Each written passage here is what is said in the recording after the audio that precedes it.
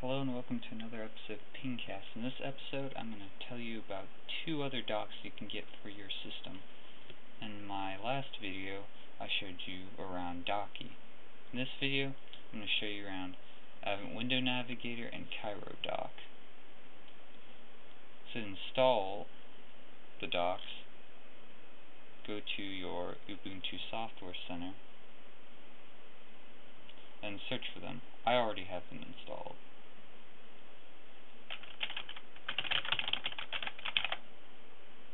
Just go here, you'd click install if you didn't have install. Same thing with Cairo Dock.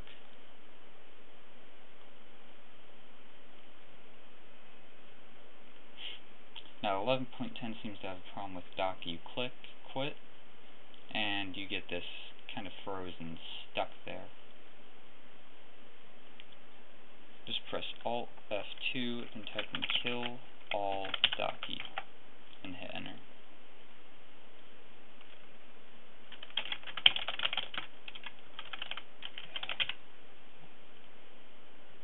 Alright, so just click there. You have your icon sizes. Click on preferences if you want to change the behavior. You have different orientations.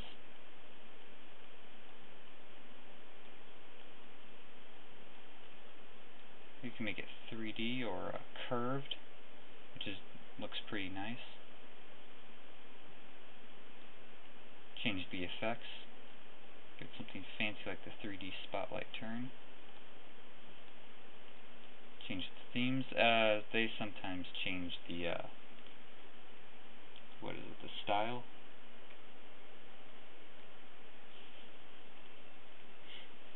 You can add applets, like a system monitor. It'll monitor your CPU. A menu.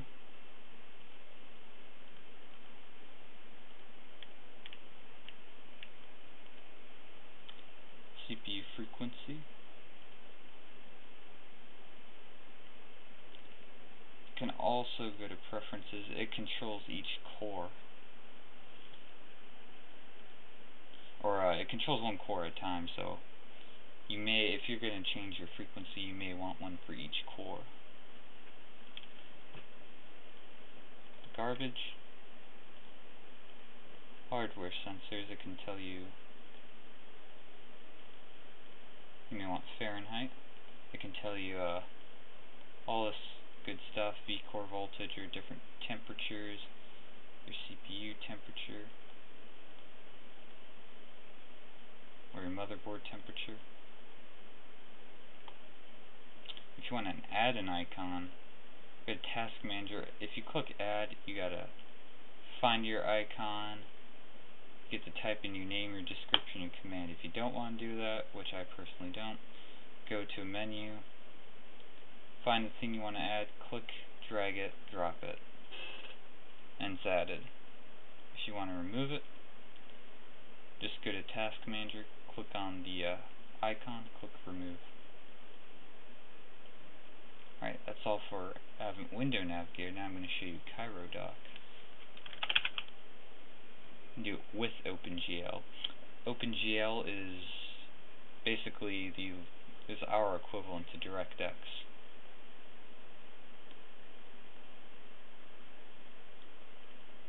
Here you have fancy effects.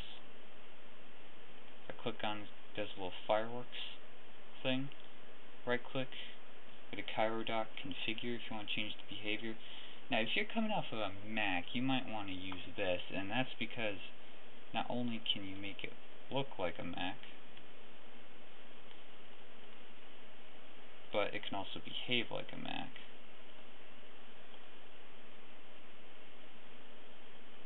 And see, Firefox gets a little Safari icon. There's a lot more to configure with this dock. It has quite a bit of stuff on it.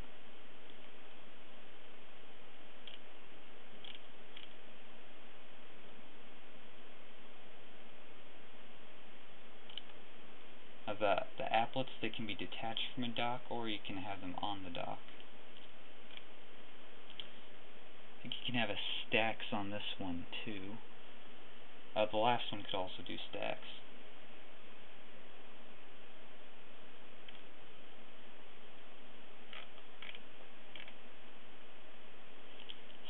That's Cairo Doc. So I hope you enjoyed this episode of PingCasts, all about some extra docs you can get for your system. Stay tuned for the next episode.